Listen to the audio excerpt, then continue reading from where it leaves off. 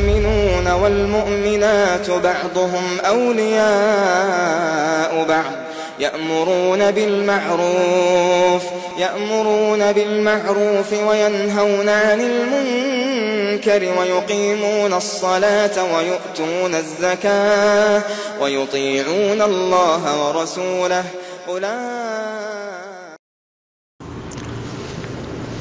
ওয়ালাইকুম আসসালাম ওয়া রাহমাতুল্লাহি ওয়া বারাকাতুহু। বিসমিল্লাহ ওয়াসসালাতু ওয়াসসালামু আলা রাসূলিল্লাহ ওয়া আলা আলিহি ওয়া সাহবিহি ওয়া মান ওয়ালা। সম্মানিত প্রিয় কারিমুল হক ভাই জানতে চেয়েছেন কোন কোন মহিলাদেরকে বিবাহ করা হারাম শরীয়তের দৃষ্টিতে, বা কাদেরকে বিবাহ করা জায়েজ নয়, বৈধ নয়।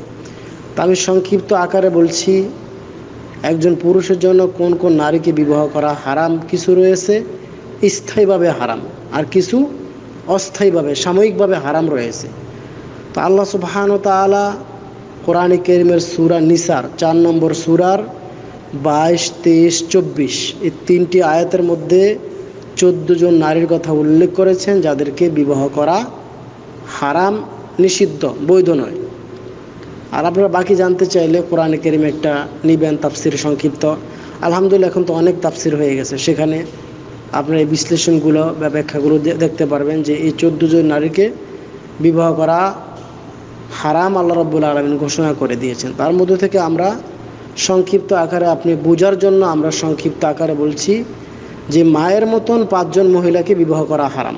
মায়ের মতন, যাদের মর্যাদা আমরা মায়ের মতন দেখি, যেমন মা, প্রথমে মা 1 নম্বরে, তারপরে স্ত্রীদের মা অর্থাৎ শাশুড়ি 2 নম্বর, তারপর যেসব মা আপনাকে দুধ পান করিয়েছেন, যেটাকে আমাদের দেশে স্তন দানকারী মা, অনেক সময় অনেক মহিলা দুধ পান করায়, আমাদের দেশে পালক বলে, পালক নিয়ে আসার পরে দুধ পান করায়, তাহলে সেটা মা। তাহলে 3 নম্বর।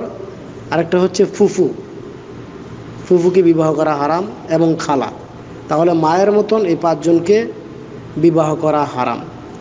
তারপরে নিজের মেয়ের মতন, কন্যার মতন মর্যাদা যাদেরকে, যেমন নিজের কন্যা, তারপরে ছেলের বউ, পুত্রবধূ 2 নম্বরে, তারপরে ভাগিনীকে বিবাহ করা হারাম, ভাতিজিকে বিবাহ করা হারাম, এবং ওসব মহিলাকে বিবাহ করা হারাম যাদেরকে আপনি বিবাহ করেছেন। ওসবের যদি কোনো মহিলাকে আপনি বিবাহ করে থাকেন, সেই মহিলার একটা কন্যা সন্তান আছে, তাহলে সেই কন্যা সন্তানকে বিবাহ করা হারাম।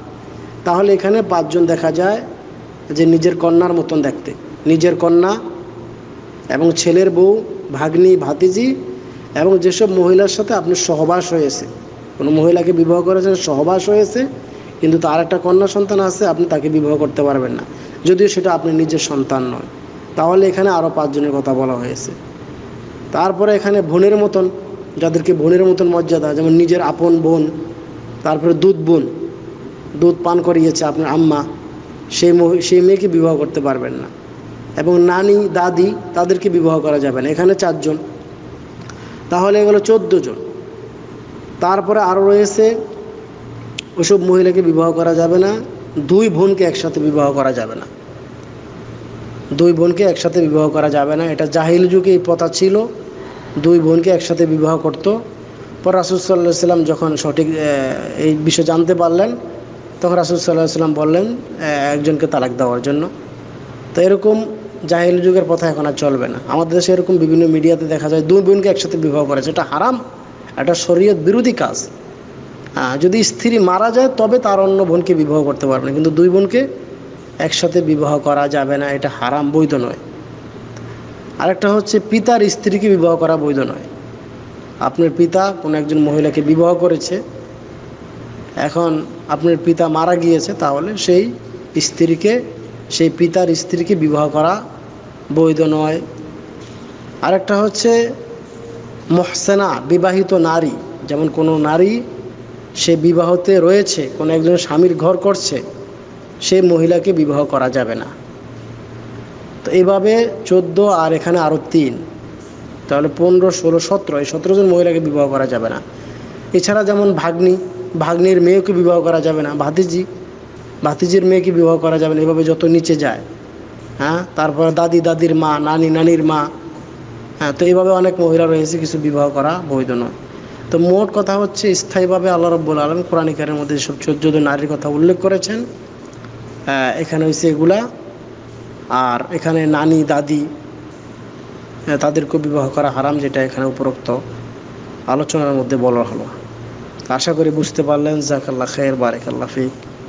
আল্লাহ সুবহানাহু ওয়া তাআলা আমাদের সবাইকে দ্বীনের সঠিক বুঝ দান করুক, ইলম দান করুক। হাযা ওয়া সাল্লাল্লাহু ওয়া সাল্লামু আলা নবিয়িনা মুহাম্মদ ওয়া আলা আলিহি ওয়া সাহবিহি আজমাইন।